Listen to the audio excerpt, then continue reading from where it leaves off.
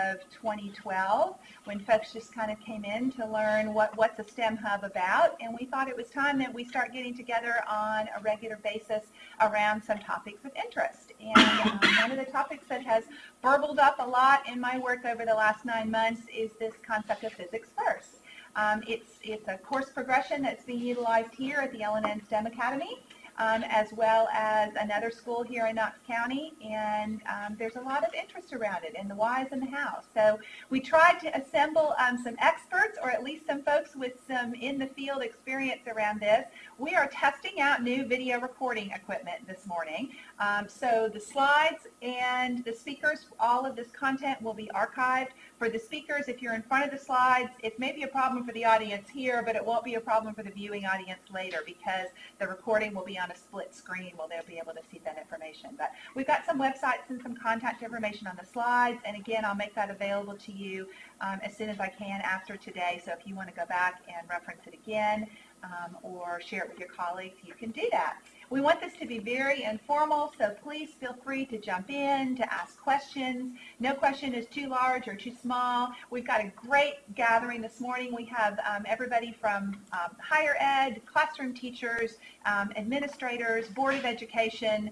We've got a great mix of perspectives, so everybody's coming at this conversation from a different angle, and I think that will make for a lively discussion. So with that, I would like to introduce Dr. Stuart Alston, a physics professor at the University of Tennessee, and he has graciously agreed to come and kind of lay the foundation. We know some folks are coming at this brand new, so we're going to begin at the beginning. What is it, and why is it our topic of conversation? Dr. Alston, thank you. Thank you. So in way of further introduction, I should say that I teach an introductory course in calculus-based physics at the University of Tennessee. It's sort of a standard course taken by science majors, math majors, computer science students. So I get the product of your efforts, at least those of you who are in the secondary education arena.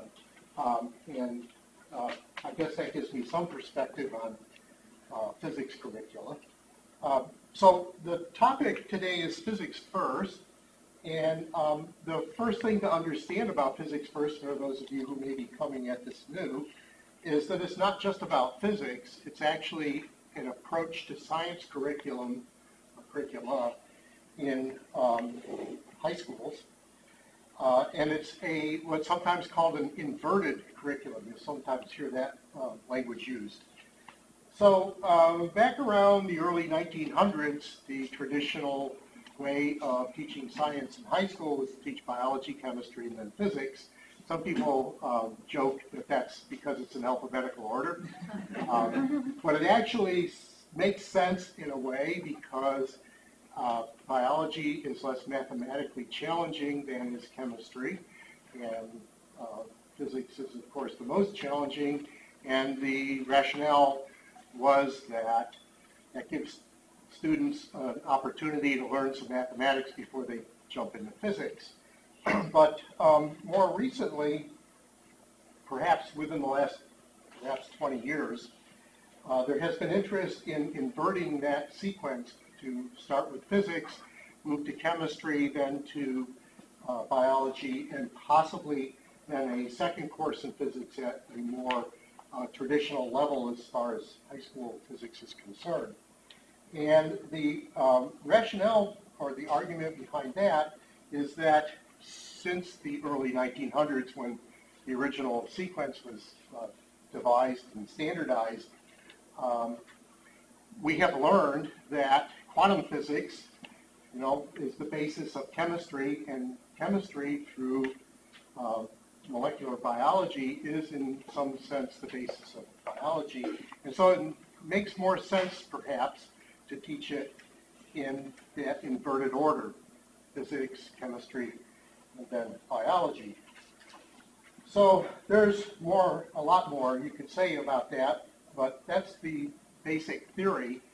And then, of course, there's practice. And so today, I guess, we are going to examine how that inverted curriculum is actually implemented in Knox County schools anyway, perhaps some of you are also doing this in other districts.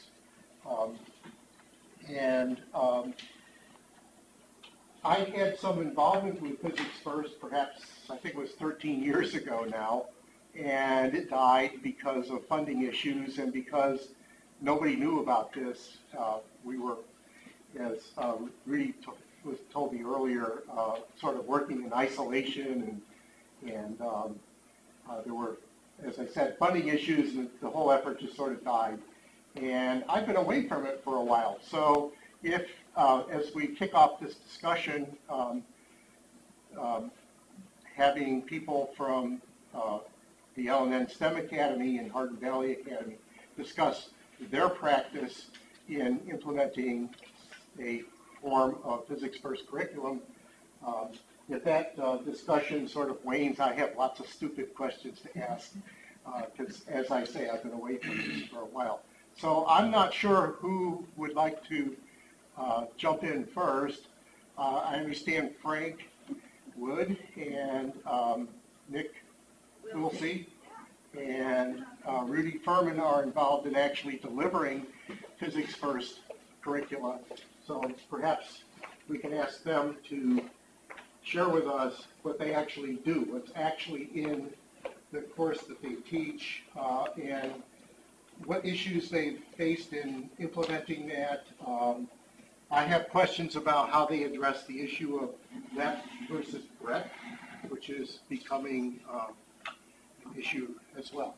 So I'll sit up here off on the side. Perfect. Yeah, we may have questions for you as well. So I have the HVA slides next. This will probably completely turn our recording upside down, but anyway, Frank needs to get back downstairs with his AP Physics class, I understand, so we'll plug them in right now and then move forward. So at the beginning, I was supposed to say thank you to our sponsor, so let's put the commercial in right now. Thank you to our sponsor, Messer Construction, who provided this video recording equipment, and we're so grateful for their contribution to make this possible.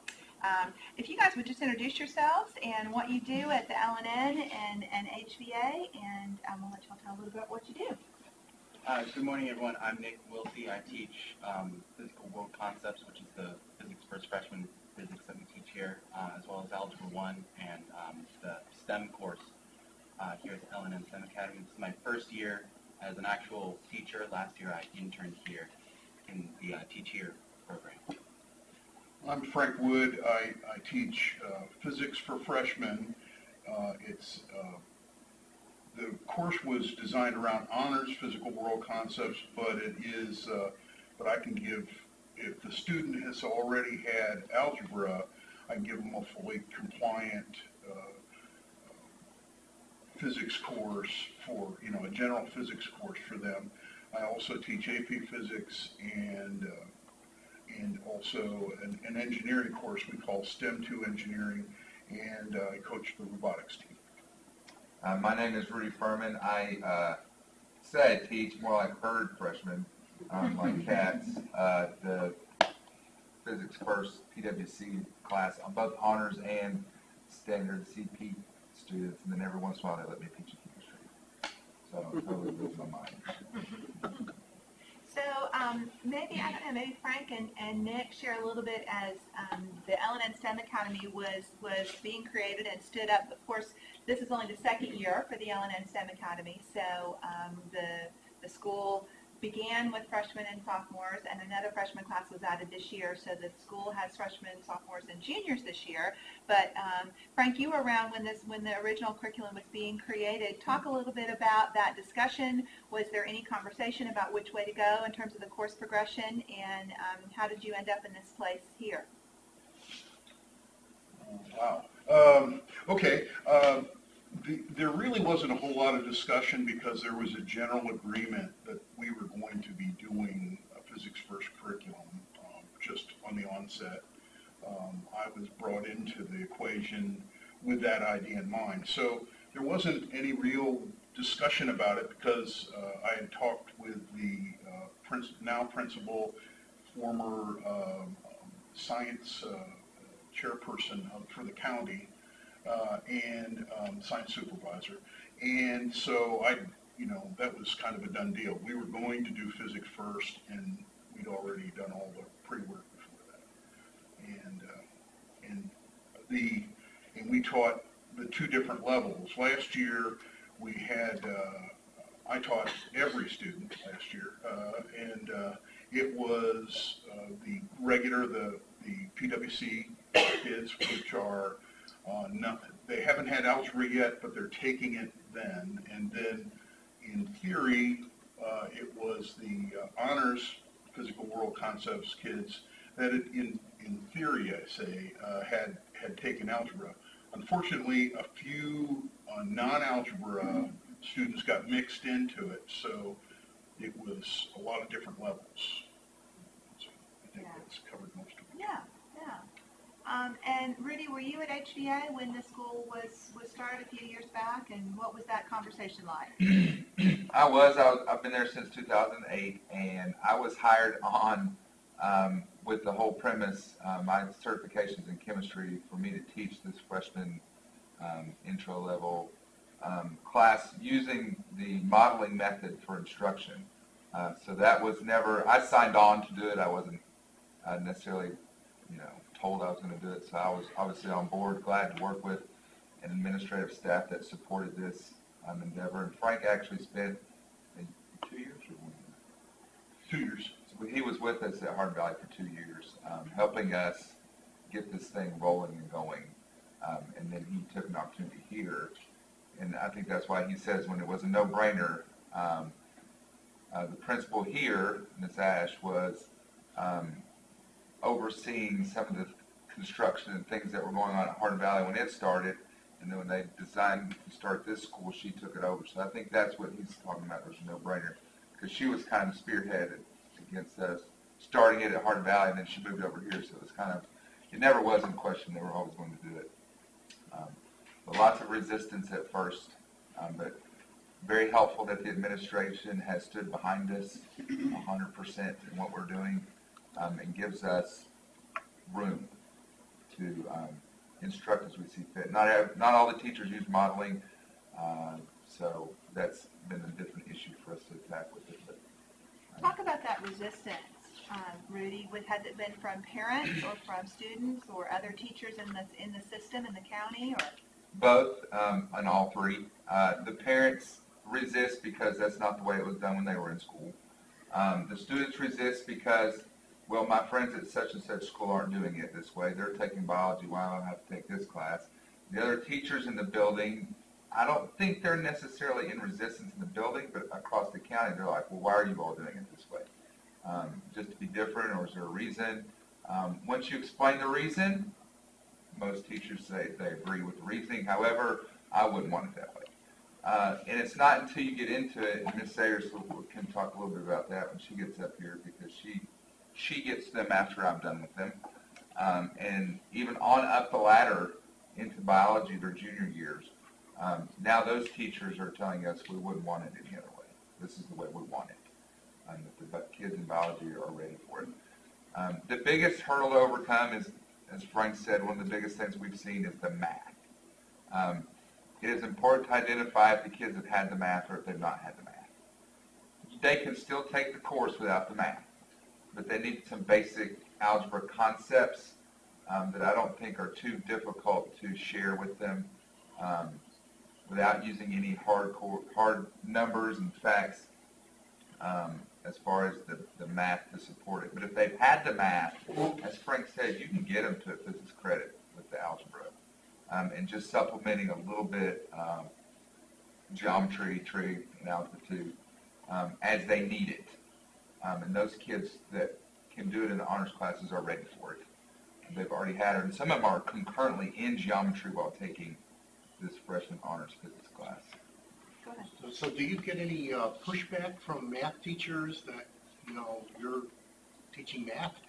No, again, I think Hardin Valley is a unique situation when it opened, and everybody that comes in, this is just kind of what we do. And the math teachers are on board. As a matter of fact, there's lots of discussions between math teachers and science teachers, more so than any other school I was ever a part of, in terms of how do you teach this, or, hey, next time you teach this, can you use this verbiage, or can you insert this example for them? And a lot of the math teachers are very receptive to that because they want to give, as we all know, part of our evaluations is real life connections. They want and need those. A lot of times math teachers, I'll be grading something in the workroom, which is another thing that, we at Hard Valley, we have workrooms, we don't have our own classrooms. So when we go to grade, we go to a common room, and teachers just are all in there, all disciplines, and the math teachers say, hey, I just taught that. I'm going, I know. My kids tell me, they talk to us, so you're able to play off the math that they've had, and the math teachers seem appreciative that what they're teaching the kids is getting used somewhere else. Nick, I want you to have a chance to jump in, and I think one of the questions that I've heard around the region is if the school system is looking at changing the course progression, what do you do with the kids that have already started with biology first? And I know you were here last year when the school opened and you had freshmen and sophomores. What happened with the sophomores who came to L&N STEM Academy who had biology as freshmen at their base school? I'm not quite sure about that. I'm not sure, I asked you a hard question. I didn't know you were going to ask that. I just knew you were here. I could address this Yeah, go ahead. here. Sure. I am a physics teacher and an Algebra 1 teacher, and I agree 100% with what you're saying as far as I think that the physics first that demands in a lot of ways that there's a lot more collaboration between the math teachers and the science teachers, and that's definitely a positive thing.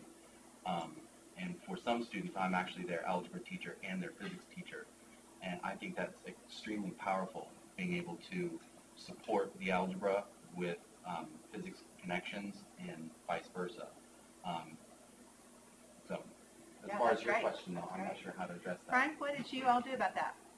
Well, we put them in the physics first class. It just means they're a little bit out of sequence. We didn't put them in the chemistry, we put them in physics. So we put them in the honors physical world concepts and differentiated the instruction enough that they would be capable of getting a physics credit and basically that. They were sophomores in a freshman class, but if you differentiated instruction, you can put them all together, and it wasn't really a problem. Is this a good time to see if we have questions from our group? So Frank, you're talking about the two levels that you have with this physics world versus the honors level where kids have already had algebra and the regular level where they're currently in algebra. Mm-hmm. You all probably don't have, but some of us do have kids that as freshmen are still not in algebra. They're in some kind of workshop or something like that, math workshop. What do you do with those kids? We have every bit of the range because we have a lottery of schools. So it's not by grades they get in here. There's no entrance exam. They vote, and sometimes it's not them, it's their parents that vote that they want to put them in here. So we've had the lowest level child that has significant trouble with algebra, and they're in the regular physical world concepts class, and I think we started with something. We had unfortunately with a small faculty, if one becomes a coach for something, a core coach for something in another area, it kind of decimate your math department, and we had that happen. We had another program where we're going to try to merge math and physics together, and we had some great ideas, and we did some lessons together that first year, but one of the key people left, and Nick really did a great job of trying to merge them, but he's done the next best thing right now. He's done everything he can. He's teaching an awful lot of math in the physical world concepts class, so that those kids are getting kind of a double math class in algebra. So he can provide. I'm sorry. Let's see. We'll talk. Let's see. We make your mouth move. He's doing a great job on on giving these kids good fundamental examples of how you can use this. And it seems like the more contextual you get, the better it actually works. So maybe it improves their algebra outcome later on. Yes, and that's what we're hopeful. And seeing as how the sciences are now basically reviewed based on the math scores, we're all for that. You know, we want to improve that algebra outcome. You know, you kind of do what you get paid for. So that's. We do it a little bit differently. And I'm not sure what level student that you're talking about don't come in with algebra, but I'm speaking of, special ed type students that really struggle with math concepts in general, maybe aren't even really on grade level. Right. Those kids we put in ecology, so we put them in a non-math class. Kind of our thinking and our feeling was to try to get these kids to be successful in the science course. They still have to take chemistry. They still have to take biology. But if they're not strong math students, then we don't try to. And it's a very small population. Like There's one, class, maybe two two classes a year that are in this boat. As far as what we did the first year, because we opened, we had freshmen, sophomores, and juniors. So we had our entire science department was upside down for about 3 years. 2 for sure. In the third year, we were starting to come out of the haze. But we had freshmen in biology. No, we never had freshmen in biology. But we had sophomores in biology, then we had juniors in biology, and then the next year we had seniors in biology, and we just kind of had biology. And we put you in when we could. But we tried to keep those freshmen on track. So they never really took a class with biology with the juniors and the seniors that weren't in the physics first. So we tried to keep that cohort of kids together and let them start the progression. And the other 2 grades, we just kind of said, well, we kind of piecemealed them. This is what you need. This is how we can get your credit. We taught a lot of physical science to get that extra lab credit for some of those students that had already had biology. I've already had this, already this. So, but now we don't teach, but maybe 1 per semester physical science. And we have 1,800 kids in our building. So we took a little different approach. But I still have, special ed students in my CP class, the ones that can handle the math. For the most part, the majority of our students that are either concurrently enrolled in algebra or have already had it are the ones we're putting in PWC. The ones that are still taking a bridge or fundamental or some sort of a alternate math class, we're putting in ecology. I'm curious, overall, how many science courses for high school students do you offer at your schools? Rough estimate.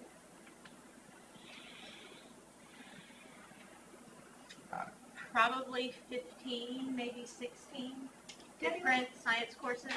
I want to get Debbie Okay. up here. We're tight on space, but I want you to get up here. Debbie is from Hardin Valley, and she's come to be part of this discussion as well. So come on up, because you've got some unique insight as well.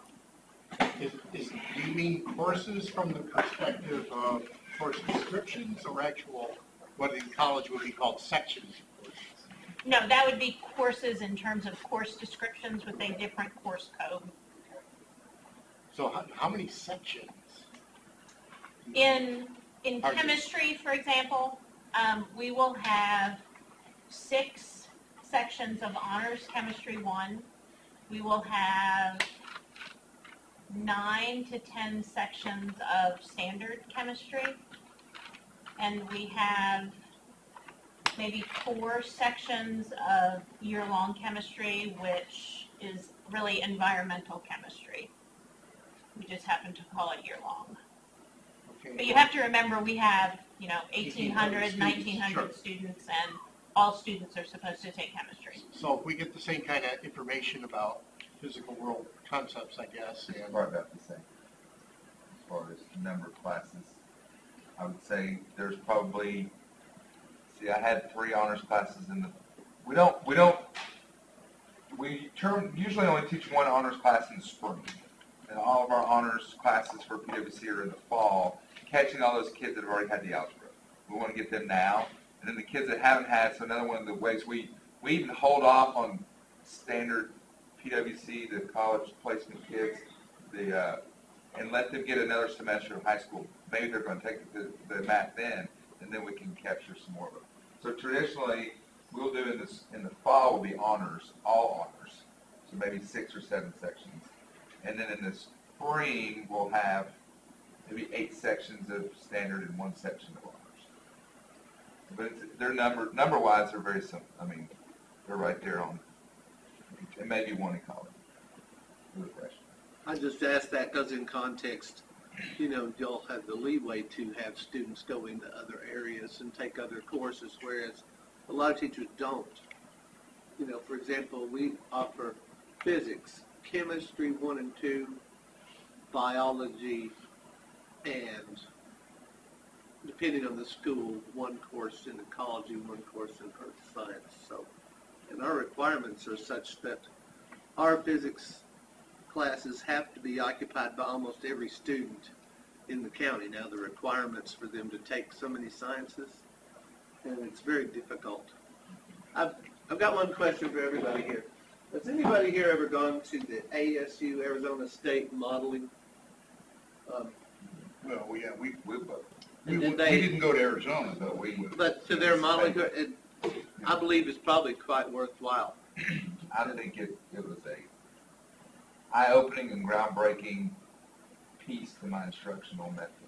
Okay, thanks. I teach modeling also. I mean, it's a fact of life. That's just a method of instruction. It's in your tool bag, you use it. Yeah, and it's what scientists actually do. Right. So, I You think pose one a of the- question. did you go to the MTSU offering of? I went to the one in Birmingham Birmingham.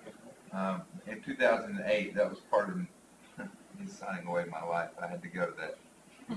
They hired me and said, "Oh, by the way, next week you have to go to Birmingham for 2 weeks." So I got, splashed into the pond rather quickly.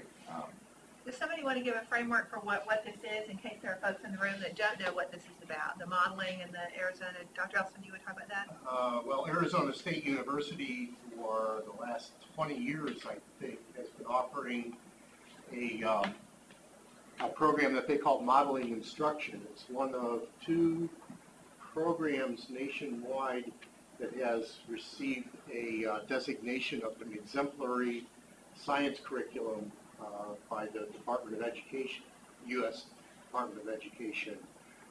It's based on the idea that what scientists actually do in the real world is construct models, usually mathematical models, but also conceptual models of the phenomena that they are concerned with. And it's been very popular in some areas, not so much in Tennessee, I'd say, so far. I tried offering one of their workshops using, there was a teacher who was trained in it at the web school. His name was Ellis Knoll. And I used him as a instructor, and had a small grant from in the days of Eisenhower grants. And we could get very few people to participate in it. We were funded for 20 teachers, and I had to really struggle to get 8 to participate. So it was, so anyway, it's been very successful where it's been embraced. It's a great program. The methods I use in teaching the course, the intro course at UT that I teach, has borrowed a number of the features of that program, and it works really well, especially for what some people call the flipped classroom, where you throw much more responsibility for the learning on the students. It works great for that scenario. And I apologize that we didn't get Debbie up here at the beginning. We're tight on space with our new video recording equipment here. But I've changed the slide to Hardin Valley, and George Ash, who is the assistant principal for the STEM Academy portion of Hardin Valley Academy, was not able to join us this morning. But we're so pleased to have Debbie Sayers here, who's Dean of the STEM Academy. And maybe you could introduce yourself and talk a little bit about your history with the school and what you see as a chemistry teacher and your observations. I do teach chemistry. I started at Hardin Valley the year it opened, so 2008, and I taught 1 or 2 sections of PWC, So every single one of our teachers, chemistry, biology, or physics certified, that first year taught a section. And I think that has been very beneficial in terms of understanding what the curriculum is. So as a teacher who receives those students, I know what they've learned, I know what they've been taught, so I know what I can hold them accountable for. I teach Honors Chemistry 1, and then I also teach AP Chemistry, and then I'm also responsible for our senior out-of-school experience, which is more of a capstone project. We call it Senior Portfolio. And I think one of the benefits of PWC, the Physics First, is it exposes the students to like science that they can see and they can touch. And what it does is it piques their interest toward the sciences that they can't view without the assistance of like a microscope, or like chemistry, which you can't see at all in terms of what's going on. And so when I taught that freshman course, they were asking all sorts of questions about things that they would learn later in chemistry and biology. And it was really neat to be able to say, okay, when you're a sophomore, you're going to learn that in chemistry. And I'm certified chemistry, and I'm also certified biology, so I know what is taught in both of those courses. And so they would ask a question, and I would say, well, you're going to get that when you're a junior. And so I think what it did is it built interest in those upper level science courses. And so one of the things that we have seen at Hardin Valley is these kids are taking so many more science courses than are required for graduation. Like, you know, in the state of Tennessee, they only have to have 3 science credits. And we are having many of our students, this would be honors and CP, that graduate with 5, 6. There's several students this year who will be graduating with 9 science credits. And I think PWC... Not all those 9 are honors students. Yeah. Some of them are CPs that just love science. So I think PWC lends itself to that because it kind of opens their eyes to a science that they do not typically take. I have a question about those upper level science classes. So I'm particularly thinking about the Physics B redesign, where that's going to end up taking, you know, I think in most scenarios, two chunks. How do you route them from a physics, chemistry, biology into, do they have to go, where you start doubling them up, where they're taking like an AP Physics 1, or how do you all plan? It depends on the students. I mean, we typically encourage them to double up during the sophomore year, but we have, especially our honors students who have had algebra in 8th grade, and so they are taking the honors PWC course in the fall. They can take chemistry as freshmen, so they could do that in the spring. Small number do that. Very small number do that. Teacher recommended. They can't just say, I want to take on. I mean, we're talking about the top ones in the honors PWC classes that we would say, okay, you're ready for it. You can go. And the vast majority of them, what they'll do is they'll take chemistry fall of their sophomore year, biology spring of their junior year. The other thing that we allow them to do is the Biology 1 course can also be taken during their junior year while they are simultaneously taking AP Chemistry, which is 2 semesters long, or any of the physics, which ends up being 2 semesters long, because that's different enough that they don't need, it's not like they need to take, they would have to have Biology 1 before they would go into AP Biology, which is also taught as a 2 semester. So you let them go straight from PWC into AP Physics C, or they have to take B first? No, they would have to take chemistry before they would be able to go into B or C. But once they've taken chemistry, they can go into B or they can go into C. Now with the redesign, I don't teach AP Physics, so Frank, maybe you can speak to that. Well, now, I've been doing it a little unconventionally, although I believe you guys at Oak Ridge do, you let them come in without physics credit at all and take B? Okay, well, Up to this point in time, we haven't really seen the impact of what PwC will have on that, but I think they'd easily go into C. They'd easily be able to get into AP Physics C, but the redesign, okay, if they were an honor student freshman year and got the physics credit, then they'd have no problem with AP Physics C later on.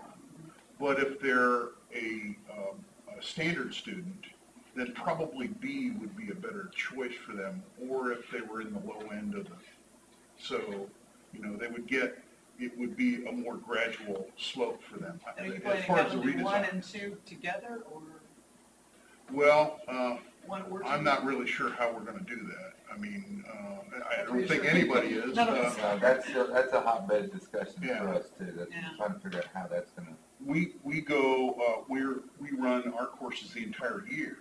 So you could actually go 5 days a week and run them together, and take care of B that way.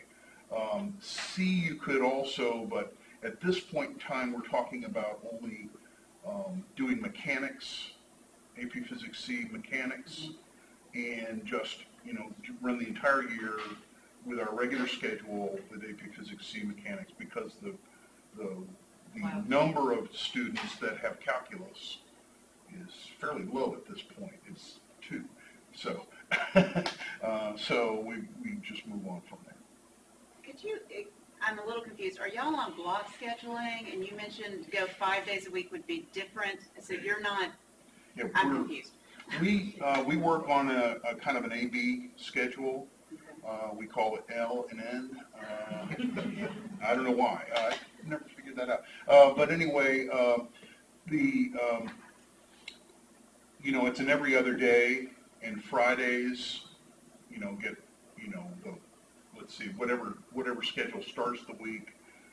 This week, the N part started the week, so Friday will be an N day, and then next week, Friday will be an L day. So it's every other day block schedule. It works really well, I think, because it gives some wait time. You give them a heavy-duty concept, and yes, there's a little bit of reteaching at the beginning, but they get some concepts a lot better. I actually, this year, I have gone much faster than I've ever gone before. I mean, and the kids are just eating it right up. So we're going to finish ahead of time and have plenty of time for maybe even a project, or we're going to do an acoustics And project. are your class times longer? No. Like, They're just block scheduled times. well, but that is longer to me. That's not, Oh, okay. it's a 90-minute class as opposed to It's a 45. 90-minute Okay. class. So we have many different models going on up here. So the L&N STEM Academy, when it was stood up, the faculty and Mrs. Ash, who's joined us, thank you for being here, Mrs. Ash, came up with a modified block schedule. So it has that longer time period, but it's an A-B rotation, so that the class lasts all year rather than just a semester. And Debbie, do you want to speak for those that are from different parts of the region, how you do it at Hardin Valley? We are on 80-minute blocks. So it's a 4x4, but it's 80 minutes rather than 90 minutes because we have a special period every day that we call extension. But your students finish a course in one one semester. And they take it 5 days a week. At the L&N STEM Academy, they take it every other day with a block period, and it takes a whole year to finish the course. So when you're talking about doubling up, because I'm at Webb and we have many students who double up, but it's within what I would call a traditional schedule. Thank you. So when you're talking about doubling up, do you have them is doubling up one a fall and one a spring, or both a fall? When I talked about taking PwC and chemistry, that would be fall and spring. Or taking chemistry and biology, that would be fall and spring. When I talked about taking biology concurrently with an AP course, whether that was AP chemistry, AP physics, AP biology, which I wouldn't recommend the AP biology with biology, that would be in the same semester. That makes more sense. It just depends on the class combination that you're looking at, whether or not Right. it's concurrent or if they're back-to-back semesters. But we Right. call both of them doubling up. I think we just understand the teachers understand which semesters are back-to-back or same semester. Right. We tell the kids when to do that. And Rudy, you made a great slide for us that kind of has an outline of your PwC, there it is, no? Yes, your PwC curriculum. Do you want to talk about that a little bit so folks understand? Right. So modeling is on the left, and then Dr. Elson talked about the flipped classroom, which I've also picked up from Glenn Arnold, who teaches here. So he's really the guru that I pick it up from, and then so I have been using it. But modeling starts out with an initial experiment. So the first day of a new unit, we do something. We go collect data. We bring the data back to the classroom, and then we analyze it. We graph it. Is there any graphical representations of the variables? Do they have anything to do with one another, or is it just a random scatter plot with no correlation? Of course, all the variables have a correlation. As you see, it's the instructor sets the context. So I pick the variables that we're going to test. But we do it in a class. We say, what can we measure? Okay, this is what I want to measure. So kind of how a scientist would go about setting up an experiment. What is it that I want to test? We analyze it. We try to find a graphical fit to develop an equation. Then we're going to validate that. So we're going to go look. We're going to compare it to something real world to see if what we got matches what somebody else got. So we're trying to reprove or re-verify somebody else's data numbers. And a lot of times we'll do this with whiteboarding, which is just a technique that's used in modeling, where the students will get up and explain their results and answers and what kind of sense can they make of it, which you have to teach them how to do because they have no idea how to do it. And then you end up with a deploy. And deploy is, so the first part may take 2 or 3 class periods, depending on your length, and then the deploy is the rest of it. It's applying the model that they've designed to how many ever different situations you come up with. And they think that every situation is different from the last one, even though I'm sitting there thinking, well, this is just like that one. I just changed the words or the numbers or the people that are in it. But just to get them to describe, explain, predict, control, and if you have time, they can design a follow-up experiment to see, well, we want to change something, how does that affect it? But you would do that. What I found was that modeling slows down, not instruction, but it slows down your pacing. So you have to be careful on how much time you're spending on the development. We use a lot of the Logger Pro vernier equipment. Later on, we start out doing hands-on physical data collection, physical graphing, so they understand how it works. And then we move into using digital sensors that help us collect data and analyze very quickly, so we can kind of compress that. But then I found flipped classroom, which is better because a lot of the instructional, boring lecture stuff can be done at home. And then now the task is trying to get them to do it. The honors kids do it. They don't have a big deal with it. The CP kids struggle a little bit more. But I think it's just more that it's the shift of the responsibility to the student, which they don't like. So it's not it doesn't work for them as far as I can't get the technology to work to watch a video at home. I mean, I'm talking about all levels of learning CP students. They come in early, watch a video, stay late, watch a video. I let them watch it during class whenever we can get it. Your friend has a phone. I said, watch it on your friend's phone. I don't care. Talk about what flipped classroom is, just in case there's folks in the building that use So that. flipped classroom is taking the traditional classroom instruction and placing it at home, either them watching a PowerPoint or watching a video maybe that you've designed using some fairly rudimentary apparatus for about, what Debbie would you say, about $150 you can do. And that, and our bookkeepers allowed us to use BEP money for that stuff for instructional. And then basically recording your own lecture.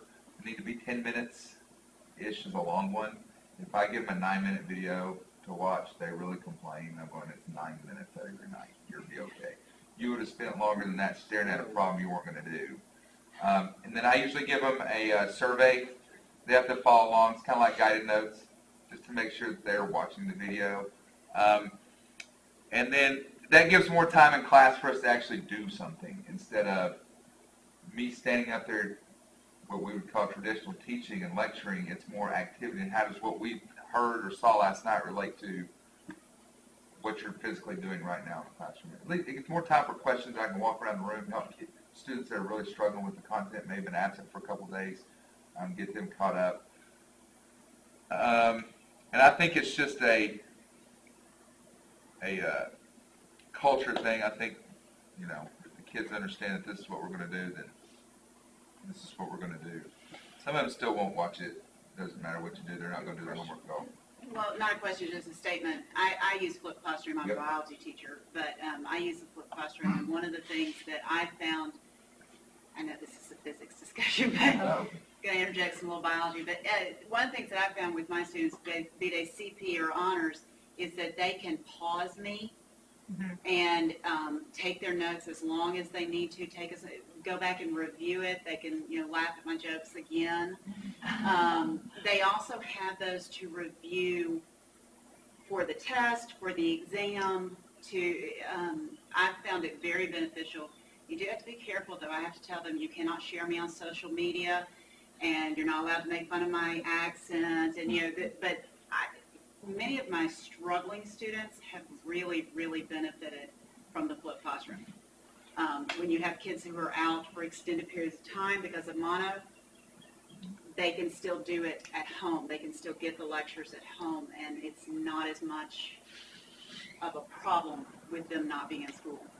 I have a slightly different version I use on Flip. I use it for extremely complex problems like a projectile problem or something else, and I go ahead and do the flipped version of it so they can do the same thing. They can pause it, they can look back, when they're trying to do a complex problem, at least they've got something to compare it to, and then they can work through it and then realize that what they're doing is not that much different from what they've been taught. So.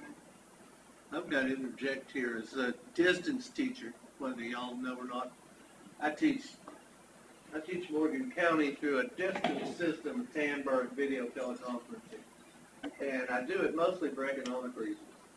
We don't have the teachers or the resources up there. So I teach 4 colleges, chemistry for one block and physics for one block.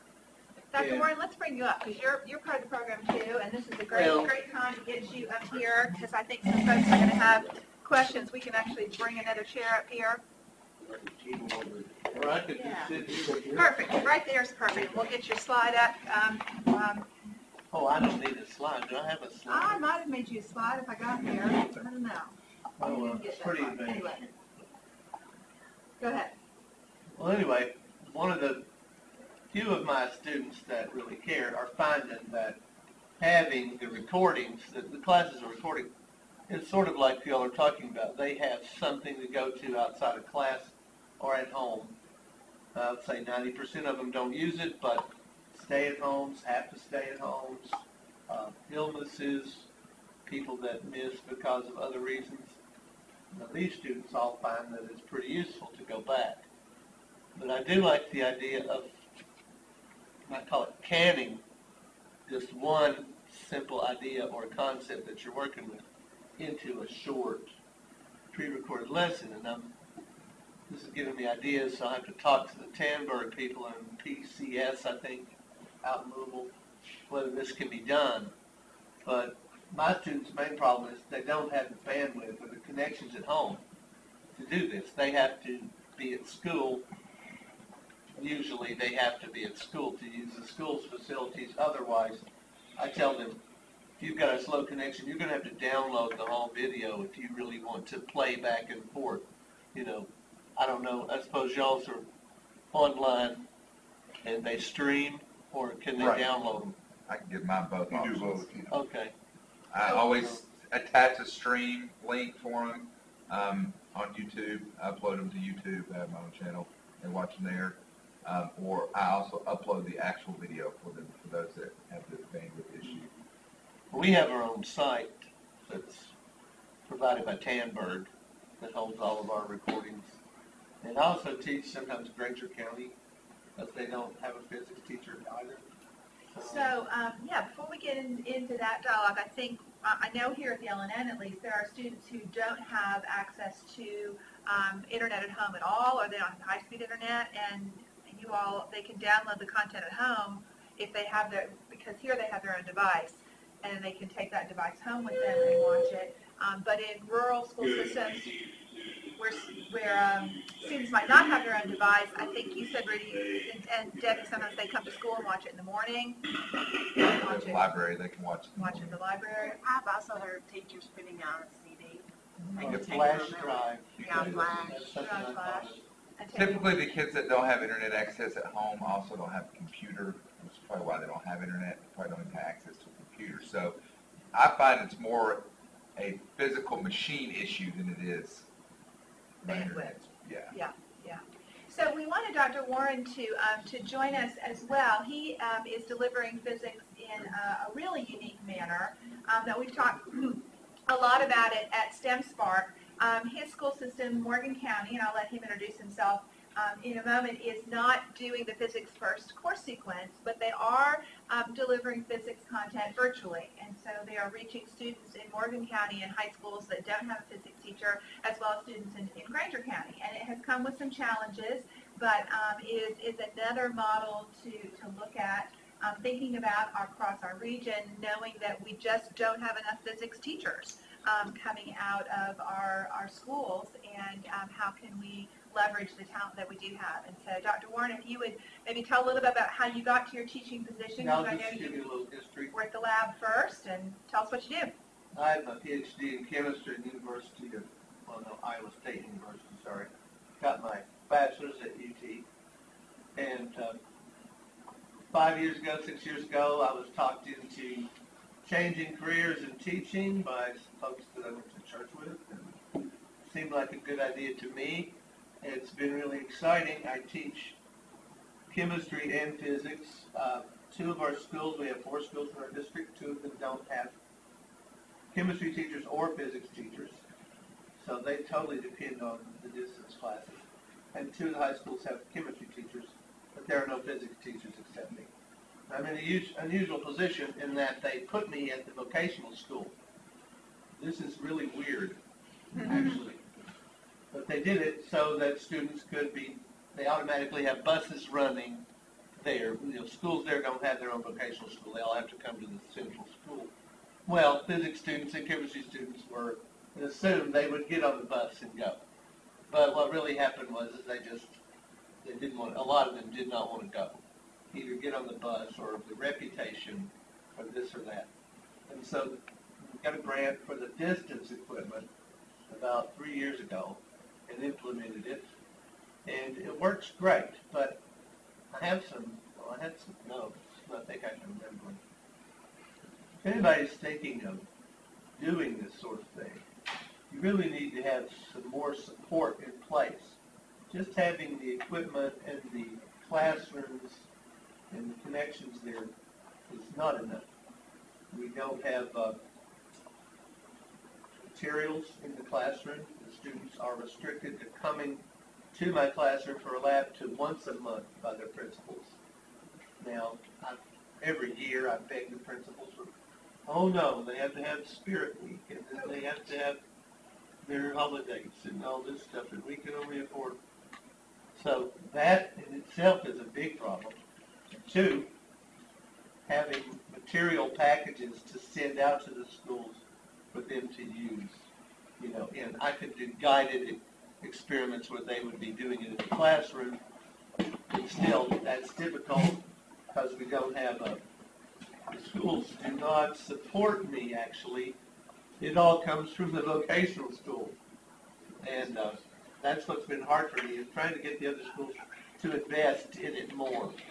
In other words, to have some things for their students there in place, not to depend on the once-a-month visit to my class. I'll admit, they come for about 3 hours, and we can get maybe 2 good lab exercises done, or 1 lab exercise and demonstrations that I don't have individual equipment to do. But overall, I really enjoy it. It's really difficult and very difficult at times. Good. anybody, we don't want to get too far off track on the virtual education. I think that's another piece that we may want to have a convening about. But are any of our partners from some of our rural districts utilizing virtual? Are you getting content from other systems or sharing content from one high school with other high schools? As you can see, just very close to Knoxville and Morgan County, we have significant issues with science teachers. I mean, Dr. Warren said there's schools in that district that do not have a chemistry teacher or a physics teacher, and certainly many schools without physics teachers at all. So this, I think in this global effort of STEM education in Tennessee, it's something that we need to address in terms of capacity building. And this is kind of a starting point in terms of connecting us and getting us together. One of the things we've learned from Dr. Warren is his delivery of content needs to be supported by a teacher at the other end who you are developing. We've talked a lot about building teacher capacity, developing teachers at the other end, at the receiving end. So maybe a chemistry teacher that's never taught physics is on the other end and learning along with Dr. Warren and building that knowledge base and that content base. Well, that would be the dream. So, Because sometimes I found out there's no one in the class with us students. at the other end. Yes. Yeah. There's no one, and then they have control over the speakers and the volume in their microphones. And sometimes I'm teaching them, think, gosh, they're being quiet. This is great. They've got their microphones turned off. They're not paying attention. This distance stuff needs to be really monitored, really treated like a real class. I think it's getting treated kind of like, oh, isn't this great? Here you go. But they're getting credit for this class that they... Reluctantly. No, but they're getting credit for it. But, as we all know, the good students are going to win out no matter what, how difficult it is usually.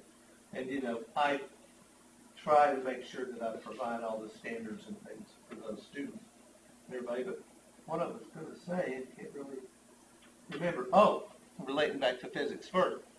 We just finally have started having PLC, professional learning groups, for our science teachers. We've been getting together, and we're trying to get this physics first, or at least physical world concepts introduced as a beginning course, because I believe that it's the way to go.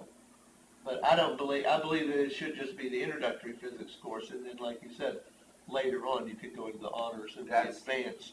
That's more of what we do. We don't offer, and I want to say that, and Frank taught with us, and Frank and I kind of butt heads a lot when we work together, so we, it's one of those where it's great to have him, because we, I can tell you the same thing. Great ideas going, but we also, have conflicting things, and he likes to do the physics for credit, and I personally never really saw it going that way. So we don't offer freshmen any physics credit. They get their lab science credit, one of the ones that they need, but they're not getting a physics credit from us. They're getting an introductory level physics course that we're looking at even trying to scale back a little bit more as far as, Dr. Ellis was talking about breadth versus depth. We want depth more than breadth. We're trying to get those kids deeper to the understanding level, to the explanation, to, some of the things in the modeling, construct, being able to understand and explain and apply, analyze, produce. Those are the things that we're trying to get them to. So Frank has taken his L&N, so I don't want you guys sitting in here to think that L&N PwC is the same as Hardin Valley PwC, because it's not. They are different. I have a question about what you're talking about there with this depth and breadth.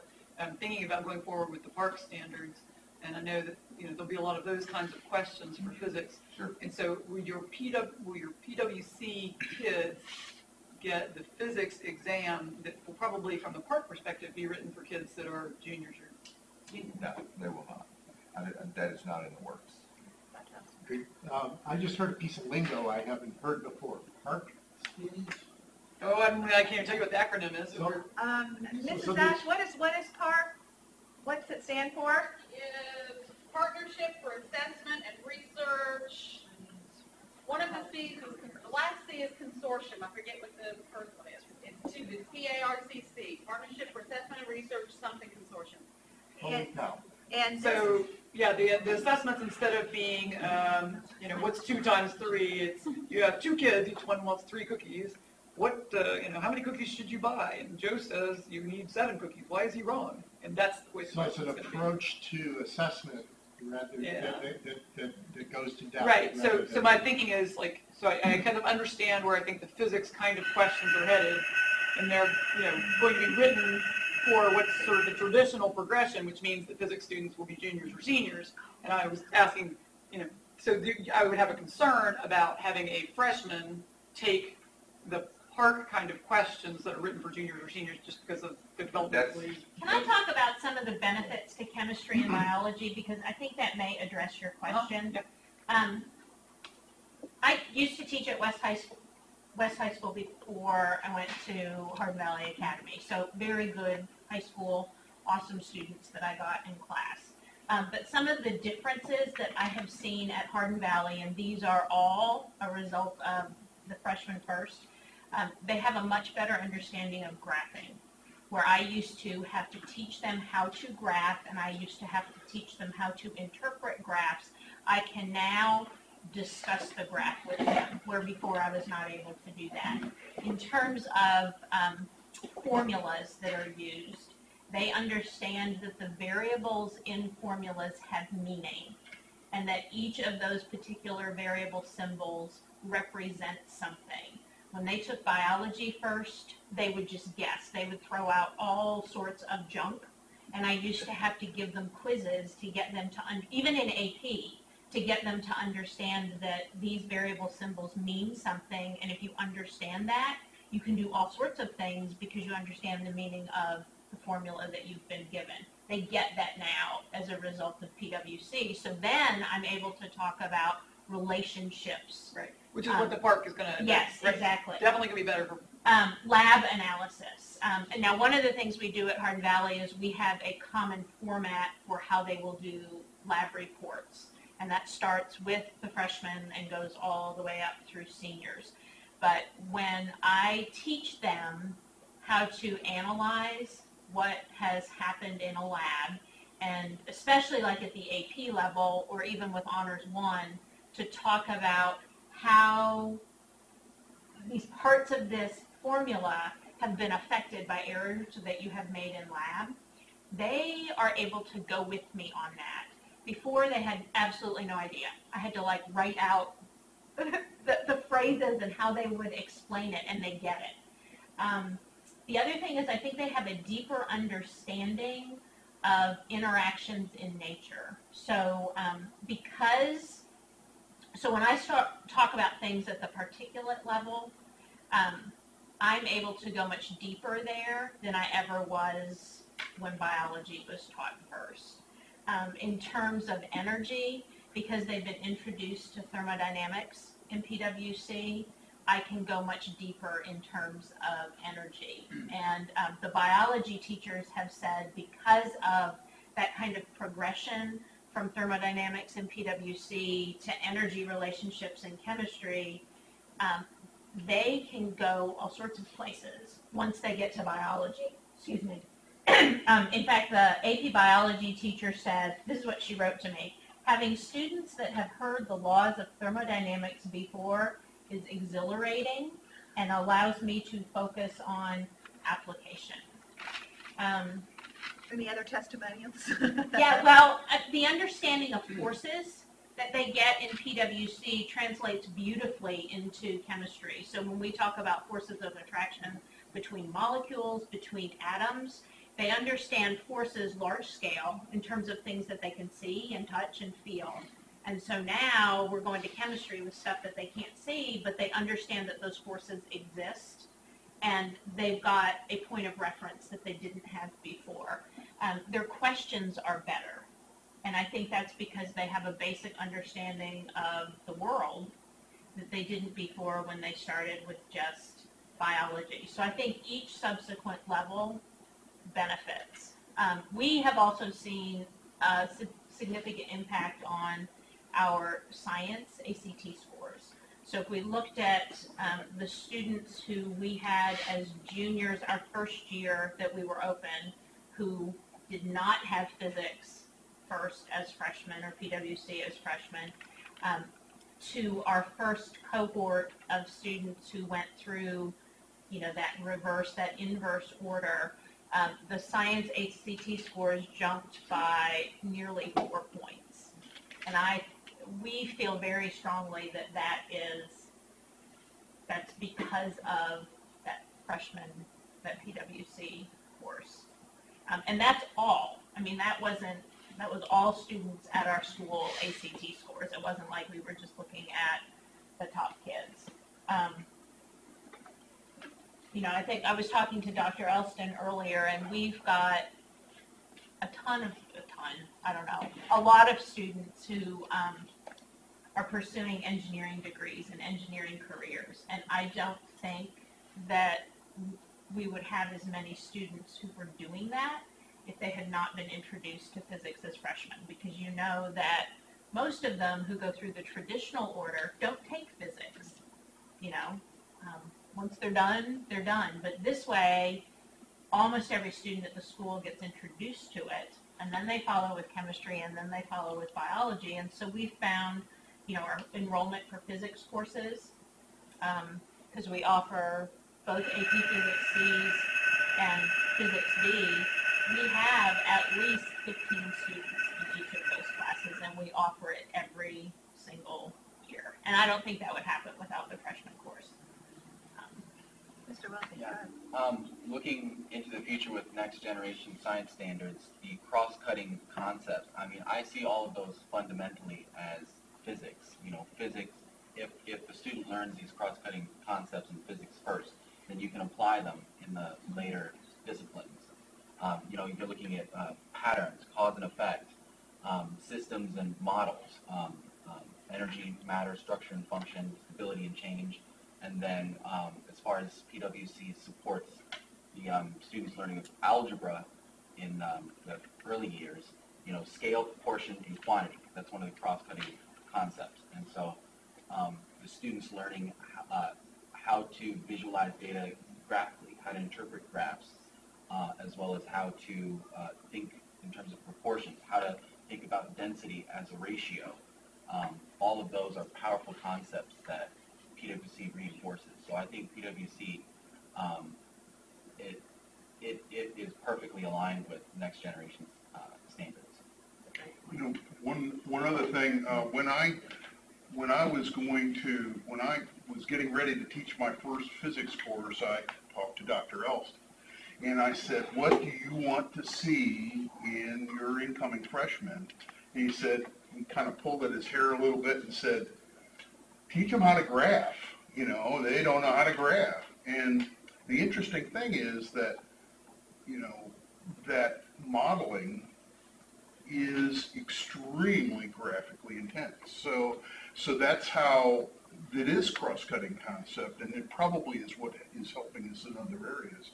And in just about everything we do in modeling is a graph. And another sidelight is that since I've come to the school, I've started to use what's called the FCI, Force Concept Inventory, and I've done that in the beginning of the year, the middle of the year, and the end of the year. And right now I have students that are taking the FCI, and they have shown such dramatic changes in their conceptual understanding of physics that it's remarkable. And they're showing scores that are compatible with the original data that was for college level students on their conceptual understanding. Now, and that's now I've been teaching almost exclusively honors students this year, but it's just kind of amazing how when you put a yardstick on it, it's a really big deal. Marilyn, yeah. Wonder if our panel, because obviously we have a wealth of information, wonder if the panel would be willing to take a little quiz and provide us with the results. If for those folks who are considering initiating this idea, what would each of you say would be the first three things to consider? And write it down, and then we'll see if how, there's no, we know there's no correct answer. We're interested, and Dr. Warren could play along as well because he's thinking about it. And a lot of people are thinking about it. And Maryland's thinking about it for STEMspark. When you say consider, do you mean as in the whole picture overhead, or are you talking about just curriculum and learning? If you're establishing this curriculum, what would be the first three things you think about doing to make it successful? Everything Debbie said has backed up everything Ms. Ash has ever said to us concerning this type of approach. And she's the wealth of data. I think that would be a good wrap-up question. I know folks have limited time, so let's talk about that, and then we have a little survey to do with you all before everybody disappears, and we have school tours offered for those that would like to do that. But this would be a great thought to end with. Is if this has intrigued you and you'd like to go back to your base system and talk about it with other teachers or other administrators, for those who have done it, Dr. Elston included, what would be three things that you would consider important? What would be the top three things that you would consider? Dr. Kelly, do you want them to just all report out, or?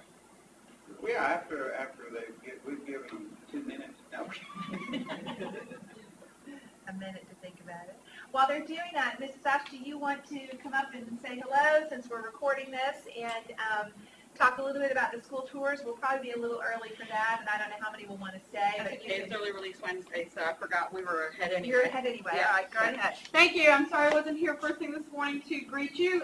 We, being a platform school, we're also part of the hub, and the external hub evaluators visit was yesterday and today, so I was with her this morning. But I knew you were in good hands. Welcome to our campus if you haven't been here before. And I think our teachers have represented to you well some of the unique characteristics, including our schedule, the modified AB schedule, the way we do science. We also require our students, all students here take 2 years of Latin. So that's a co-requisite along with the science because it's all about thinking, and Latin trains the brain to think deductively. And one of the things that was brought up, I know Debbie mentioned the ACT science reasoning. That's another reason that we put the curriculum. When you're talking about PARCC, one of the hallmarks of PARCC is that it's actually 2 assessments per year per subject. And the first one is a problem-based scenario. So it's very heavy constructed response. And the skills that you heard being taught in every class represented up here is exactly what PARCC is after. Then the second part of it is a multiple choice, but even the multiple choice is at a deeper level.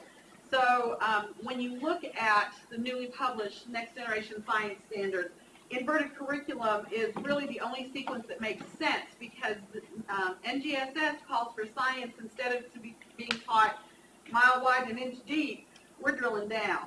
And we're drilling down not into the content because science content, like all other contents being studied, changes. It's dynamic and ever evolving. So what we want to emphasize are the thinking skills and practices. This arrangement of classes allows that to happen, and that's one of the things that characterizes our curriculum across the board. I would also point out one of the things, and you might already know this, I apologize if it's redundant. When Hardin Valley opened, I had a different job. I was actually the science supervisor for the system at that time. And I remember going out and having to do presentations to parent groups who were registering their freshmen for the first time and explain why we were recommending the inverted curriculum. And most arguments that we brought up, like, research tells us this should let them score higher on the ACT. You'd think that would encourage a parent. Well, that's nice, but I still want them to have biology first. Because think about it, most parents of kids now came up in that time period. Remember when the typical high school sequence was biology was for the smart kids as freshmen, and general or physical science was what the ones who weren't ready for biology went to? That's where the parents' heads are. So we use the ACT argument. I talk to them about, if you talk to anybody in science, they'll tell you that the concepts of physics, if you understand, you don't have to know the equations, but if you understand the rules of motion and why things behave the way they do, then chemistry makes sense, and bonding and angles all of a sudden make sense. And you get to biology, and if you put the evidence in front of the kids that Watson and Crick gathered, they'll come up with a double helix on their own as, well, what other shape would DNA be? So, because they understand everything before it. And the parents are like, well, that's nice, but, you know. So then, the last argument I gave them was, in 1899, the American Association of Colleges and Universities published a work to disseminate to K-12 systems across the nation, and it was a recommendation of courses for students to be prepared for college-level work. And in that, they said in the sciences, students should have a diverse preparation, including biology, chemistry, and physics classes. Well, what order is that? Biology, chemistry, physics? Alphabetical. Okay? It didn't say in this sequence, in this order. They just listed them alphabetically. Well, it got interpreted by whoever was making decisions at that point. That was the sequence. That, and you go back, do all the research you want. I spent weeks researching, trying to find another reason. And that I actually kept getting pointed back to the same document over and over. And when you read the document, that's what it is. So biology, chemistry, physics, it's alphabetical. It doesn't make sense curriculum-wise. That was when they finally went, oh. So that's how we convinced them. And I think if you go to talk to parents now out there, they wouldn't have it any other way. And it's one of those things, I think the biggest drawback is, yeah, you've got to have somebody who knows chemistry or is certified in chemistry or physics to teach physical world concepts. But that's one of the things, you know, being part of the hub, that's one of the ways that we can work together as a network to support each other, whether it's the teacher training. I know Dr. Elston is a master at getting people past the physics praxis. He's done it for Knox County teachers. He's done PD in the summer with our middle school science teachers teaching the physical science concepts. I know Pellissippi has teacher ed preparation programs that do the same thing. So there are ways to reach out. I know Walter State and Run State also do too, and they're also encompassed within our hub boundaries.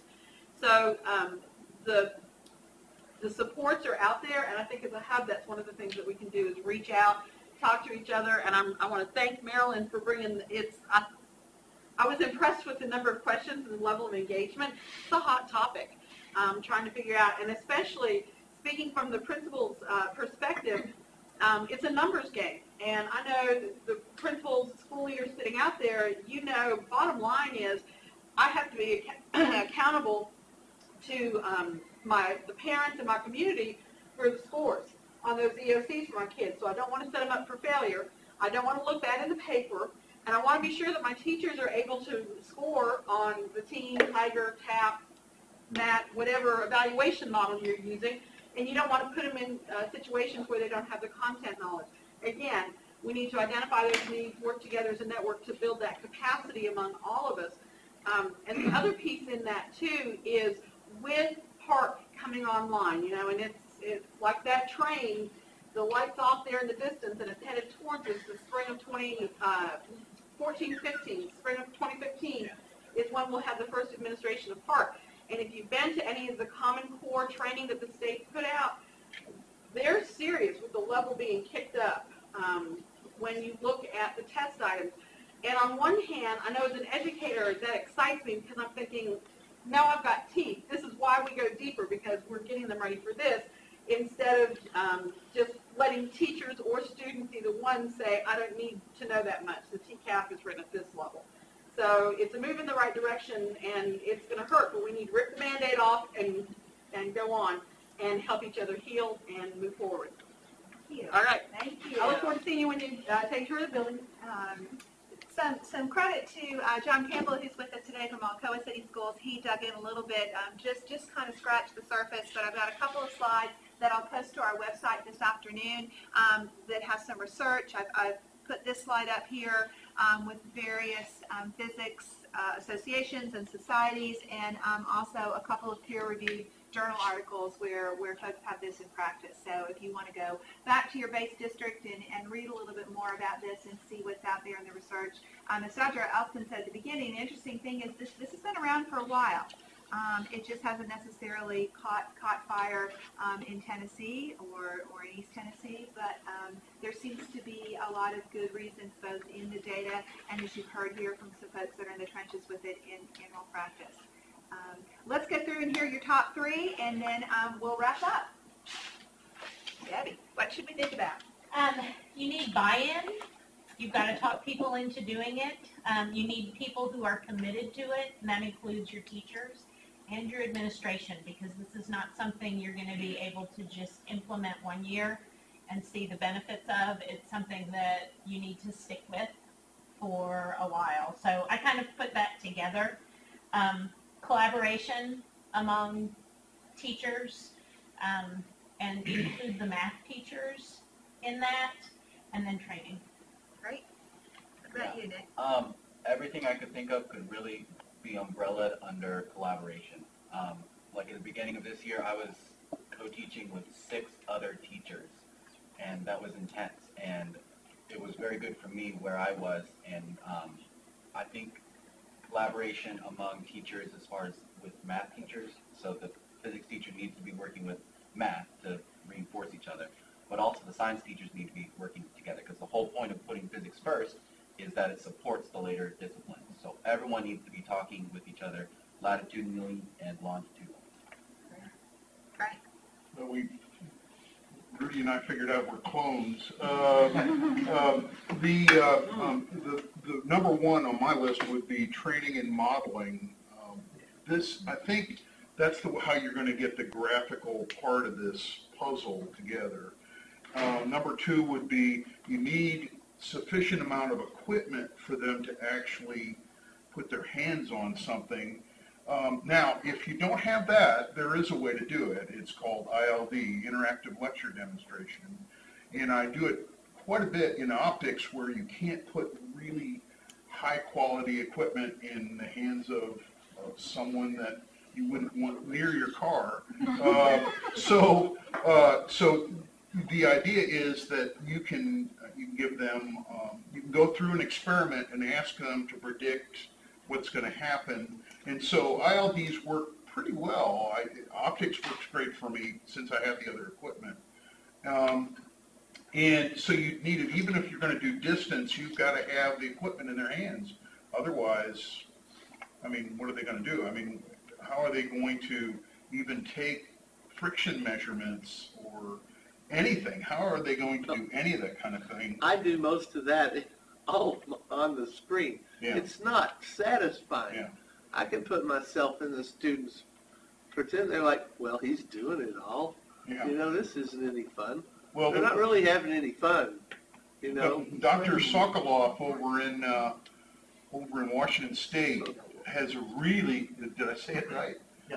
Okay. I saw him speak, and he really has this down pat. He's done this he's got units in just about everything, but, you know, he can do a lecture demonstration, and basically the kids have a modified worksheet in front of them where they have to predict what's going to happen. You know, when you pull an object, after the object starts moving, will it take more or less force than, you know, and they'd have to make that prediction than when it was just sitting still before it broke free. So if you can get them to make that kind of connection, that's good, but you can't really replace putting equipment in their hands.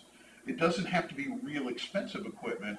I think the CPO equipment is just unbelievable. Rudy and I may agree, but I don't think Rudy's doing any ventriloquist stuff. And commitment, and from the administration and from the parents, and Debbie and I agree. When I was at Hardin Valley, my lines of parents and Rudy's would extend out the door, the front door, in this big round, and it would be, every question they wouldn't even listen to the previous question. They'd come up to you and say, I was looking for the book for this course, and well, there isn't in modeling. You kind of make, you know, you're doing experiments, and they are doing it. So the parent wants a book, so we went to Hewitt's book over at Hardin Valley, and we have it here too, but it's kind of a decoration on the wall that we look at every once in a while, and we don't really use the book. I have it online for certain aspects of the course, but you know, parents don't understand that, and then they go, well, my daughter said that she came in Monday and you did an experiment, they did an experiment, and I don't understand. Why didn't they get information before that? Well, that's not the teaching. The teaching sequence is this. And, you know, after you went through one of those things, your lines were shorter, and there were, and also they would get very upset to begin with, but then after it was explained to them, then it was just no problem. It was like nothing ever happened. So you're going to go through a little bit of pain as you're getting it started, and then the second year will probably be, you know, much better because they'll have heard from other people, and then probably now you're probably not even getting one. Well, year 5, they say, I don't want him, I want a different teacher. That's too hard. Too hard. It's too hard because you're making them think. And bottom line, that class is hard. No, it's not hard. I'm just making you do things that you're not exercising a muscle we're not used to using, which is called your brain. My number one, same thing as his, was use of modeling teaching. Okay, so the training that comes along with it. My second one has already been is PLC or collaborative groups to aid and support the teachers that are teaching it. One of the problems that Ms. Sayers talked about in the first year, every science teacher took it at Hardin Valley. The problem with that was the first year at Hardin Valley was sink or swim for every teacher because everybody was new to the building. There were no procedures for anything. So it was, here's a key, here's a class full of kids, no books, no equipment, no nothing, teach them. So it was literally, leave me alone and let me do my thing, and then we'll come back and talk about it later. And it really was, you know, here's the fire, go. It's getting better. We still don't have that PLC support for the physics first at our school. It's literally myself, and it was Frank, and it was another teacher, Michael Hartman. It was 3 of us collaborating to teach, 400, 300 kids. And there are more teachers teaching it than that, and those teachers aren't comfortable with it. They don't like it. When they get told they're teaching PWC, they say, oh, not that class again. Instead of saying, yes, I'm excited about it, because they've not been through some of the modeling things. So what I see is the teachers that don't like it are the teachers that have not been trained in modeling. Teachers that love it are the ones that have been trained in modeling. It is very modeling friendly. So if you get, to me, the two almost have to go together. The book is true. They'll want a book. I need a book. I need a book. I need a book. And okay, here's a book. And at the end of the semester, let's collect the book, and they're in the exact condition that you gave them out in. Oh. Because the kids don't have to open them. Because everything we do that was in the book that they were read, we did. And then we made sense of it, and now they're like, oh, well, we didn't really need the book. Some kids just want a book. I have one online. I have an online textbook. Why don't you use that? No, I need a book. Okay, here's your paperweight. You're going to carry this around in your backpack all semester. It's a big book. Here you go. You don't need a book to teach this class. You just need the equipment. Which is my third one, which is commitment, interest, support by the administration, so you can buy the equipment. So when you say, I need the equipment, they don't say, well, what do you need that for? It's a buy-in from the top. It's not often that an administrator comes to you and says, hey, I found you $1,000 to spend. What do you want? Yes, please. And this happens regularly at our school. One of the first teachers they come to and they find money is the physics department. Hey, what do you guys need? We're ready to support you some more. What else do you need? And I think the fact that the 4 of us are sitting up here is, we want to help and aid and get that started in more schools and districts. Dr. Alston. Okay. Oh, I'm sorry. Well, we'll let Rocky. We'll let Dr. Alston finish up. You can be our wrap everything up. Rocky, and my number one was money. Y'all keep saying equipment and things like that. When you don't have the money, you can't buy the equipment. Mm-hmm. I dream of getting the stuff y'all probably would throw away. My second one is buy-in for the administration. And my third one is better education in language. I took 4 years of Latin at Bearden. Helped me through my whole life. I think teaching Latin like y'all are doing is great. A great idea. But also You know, I've read Aaron's book, Introductory to Physics Teaching, and Aaron's talks about a lot of the basic English and semantic concepts that children do not get and must have. And I would imagine that Physical World Concepts introduces them to a lot of this if they haven't had it before, so they aren't walking into chemistry or physics and I say, you know, simultaneously or, you know, inverted, and not only that, but conjunctions and things like that. Better, not only cooperation with math teachers, but also with English teachers. Has to be a lot of collaboration among the faculty, it sounds like, to make this work. Dr. Austin, your thoughts, and maybe wrap us up here? I don't know about wrapping up. I'm not sure. Not exactly a tidy package. Well, my three things to think about were sort of echoed by the things people have said. How will you pitch this to your stakeholders? It's probably the most important thing, I think. How will you develop your teachers to successfully deliver a program of this kind? The one I didn't hear a lot about is how will you assess how this program works. I have not heard a lot about that. And I think I have the impression that, at least at your level of the educational system, a lot of how you assess is sort of imposed on you, maybe? And so I'm not quite sure how that issue comes out in the end. But I'm really interested in what I've heard today. I'm encouraged by it very much because maybe some of the students that arrive in my classroom will be much better prepared than the ones who are arriving today.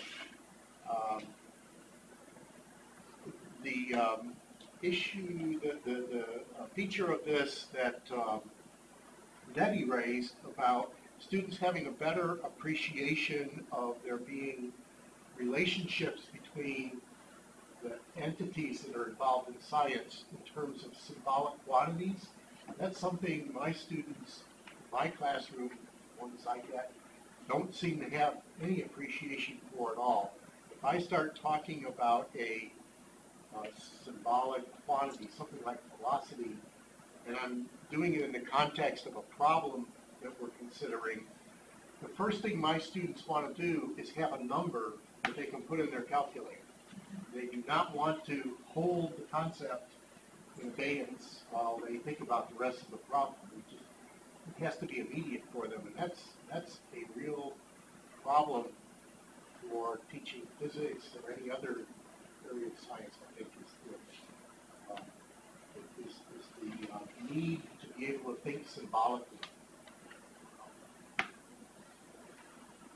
That's all I can add to this.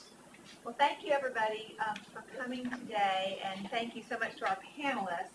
We're going to wrap up with a survey and optional school tours, and Dr. Kelly has a closing thought, and then invite Mrs. Ash to come up, and maybe Dr. Kelly can help pass out the iPads as well. Let me ask one more question, because, okay, so the panel starts, and they've got to do, and you've got the points, you got to get the buying. But the folks that are sitting out here, or Marilyn will be talking to in the future, thinking about this, how important would it have been for, say in Rudy's case, fellow faculty, parents, friends of the family, anybody that wanted to, administration, to see Physics First demonstrated one way or another? STEMspark probably has an opportunity for next year or so to perhaps make this available, what's happening at the LNN. We're working on it. Making that available to be seen remotely, live, would that be beneficial to get the buy-in? Absolutely. I think, and that's, this semester I did not have a chance to open house was canceled for some reason this semester, and my parents and kids are confused the whole semester. They don't understand what we're doing. In semesters where I've had the open house and was able to inform them, like Frank said, of how it goes, no questions. Everything's good to go. But the parents understand when you say real life application, and they understand that I'm not teaching your child facts out of a book. I'm teaching your child how to do something. Think for themselves, solve problems, apply it to a new situation. They appreciate that. They understand it and they get it. But if you don't have that opportunity to explain yourself, you got some explaining to do. One of my child's grades at 70, my child's always been an A student. Yeah, when you're regurgitating facts, your child's great at it. But as far as applying the knowledge they've learned, they've got some work. Thank you. Thank you, everybody. Marilyn, when are you going to, you said you're going to post I'm going to